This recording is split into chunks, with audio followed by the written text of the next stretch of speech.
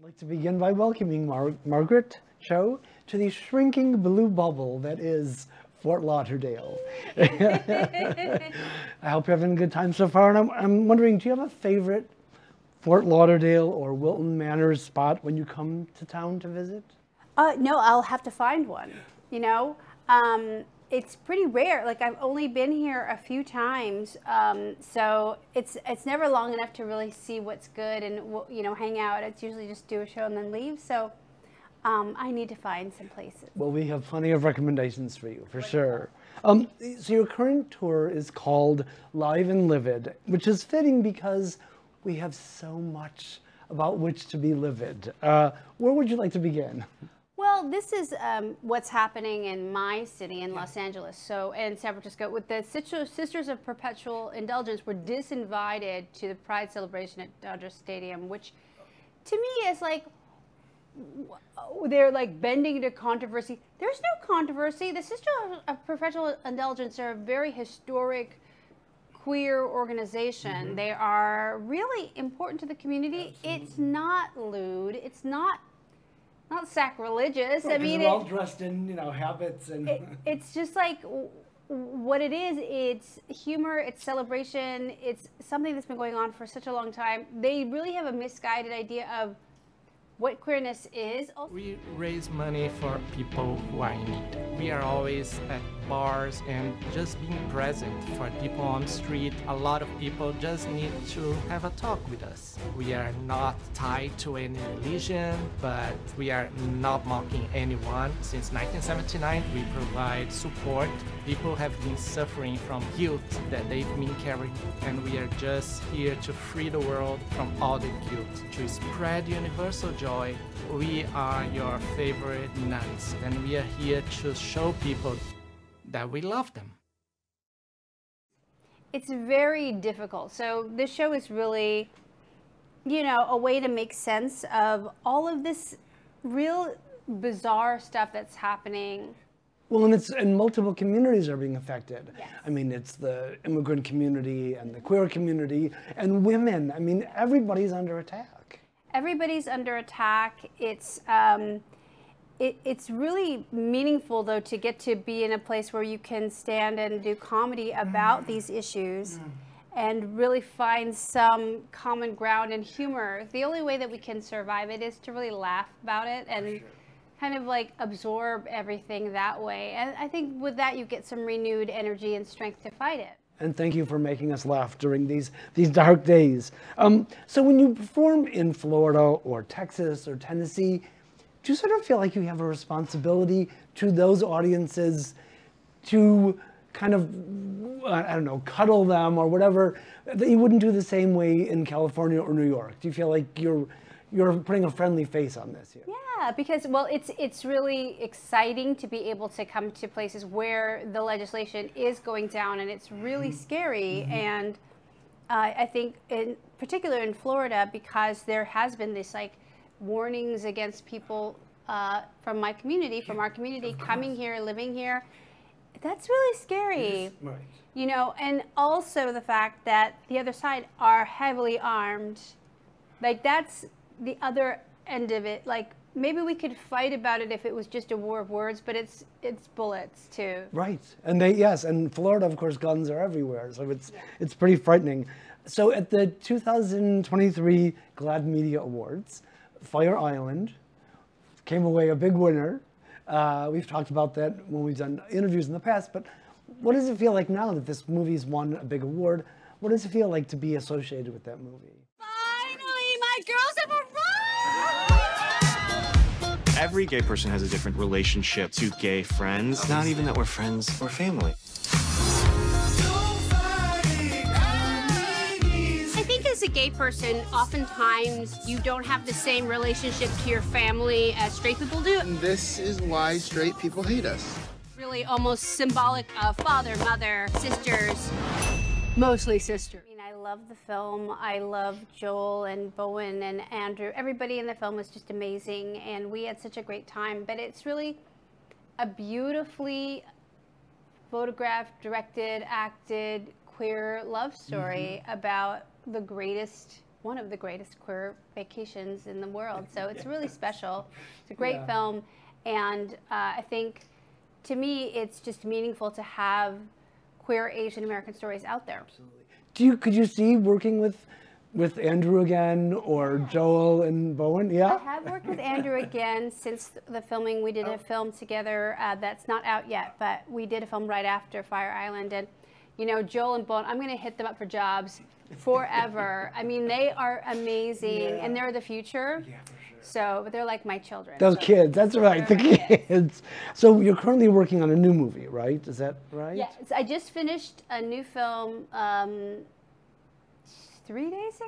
Wow, okay. So yeah, that was with Jesse Tyler Ferguson. Oh, wow. Which is really great. Wow. And it's a beautiful, beautiful film called All That We Love. Oh my, so it's more of a serious movie, or? It's a drama comedy. It's a really, but it's also a queer love story. It's like it's very queer. It's very much my experience. It's a hag story. Finally, hags are front and center. Good. It's about time. It's the year of the hag. Jennifer Coolidge is leading the way. For sure, for sure. So I recently saw you on the game show. And one of the things I thought was really cool was the way that you and some of the other interview people were talking about the queer presence in game shows. Yes. So do you have like an all-time favorite game show, and do you have a least favorite game show? I think it's always going to be Hollywood Squares, you know, with Paul Lynde. Yes. Yes. And then, of course, Match Game, where you had Charles Nelson Riley, and then also Gong Show. Right. The queerness really comes through, and then Rip Taylor. Rip Taylor is such an interesting phenomenon, you know. And he's dead, but he never came out. No, but everybody knew. Come on. I mean, it's like queer in plain sight. It's right. So it's a great saying. Yes, that's perfect. Which is great. I mean, I loved him, and I love anything that Madam was on. Wade and Blazing Flowers and Madam. Yes. And Madam was probably on Hollywood Squares the most. Really? Yeah. Wow. That's where I know. I think Madam would really shine is in Hollywood Squares. Yes, for sure. And get away with stuff they couldn't elsewhere. Well, Madam really led the charge to like RuPaul's Drag Race, because you know they say so much in RuPaul's Drag Race that it flies over the head of the like sort of mainstream audience. But we know, yes. When you're in the know, I can't believe some of the things they say. I'm like, how can you get away with that? But nobody knows what it means, and so that's like queer coded. Oh, yeah.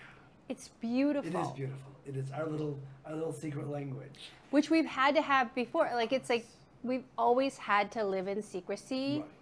So this wave of homophobia now, it's really interesting because they really don't know us. Right. Right. Although they watch Fire Island and they think they know us, right? They know, and they get away with so much. Right, right. So do you think you'd make a good game show host? I would make a great game show host. Do you want to like invent a game, or do you want to? I would love to do that. I mean, I think it's really fun. Like, I think it's just a fun pastime. I've always enjoyed being on them, and there's a couple of ones that I play on pretty regularly that I just love. Okay. So, you know, yes, sign me up. Oh, great. Okay. So I happen to I brought your 2005 book with me because I was thinking about how prescient it was. You write about LGBTQ+, you write about race, you write about feminism, you wrote Women in Choice, and that book was from 2005. And here we are in even worse shape in terms of those categories. Yeah. So do you feel like you sort of, you didn't predict the future, but are you kind of disappointed that things are still this way? I am, but also that we have gotten better too. There's certain areas where we really have done a lot of progress, like in pronouns. This is a really important thing for me because now everybody who engages in business has to talk about pronouns, which is this very large blanket acknowledgement of the non-binary community, the gender non-conforming community, the trans community, everything that they're so afraid of us like changing the pronouns because it's like we're actually regulating the way that we talk about society, which is such a big deal. It is a big step, yeah. That's why they're attacking the queer community in that regard with all the anti-trans bills and all the like the restroom stuff. Right. That's where they're trying to fight it, because they're trying to pick and like henpeck all these little things. Right.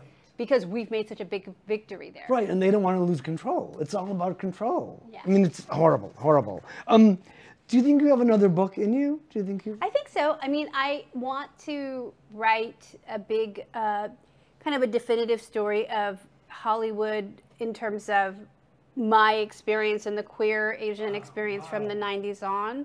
So that's my ultimate goal, is to write the sort of like history, the herstory. So that's happening in my own like slow time. That's happening. Okay. With book banning at an all-time high, what would it mean to you to have one of your books banned?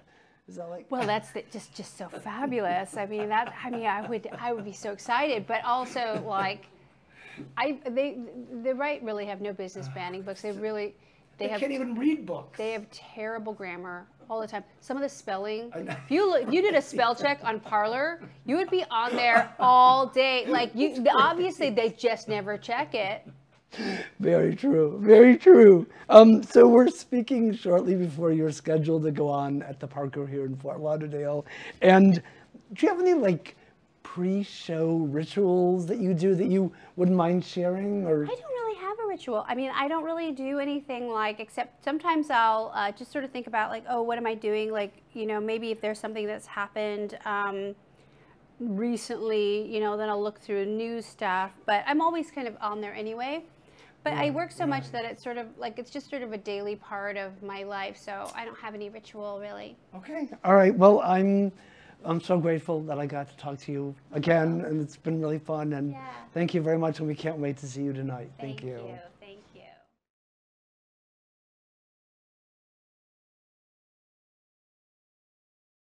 We are Queer News Tonight, the world's first and only live daily LGBTQ+ evening news show from Happening Out Television Network. In the model of PBS and NPR, we educate, inform, and entertain by supporting the 10 pillars of the LGBTQ+ community, with more than 100,000 a week watching on Roku, Apple Television, and other channels. To keep the stories going, we accept donations with 100% transparency. Stay updated and live authentically with Queer News Tonight.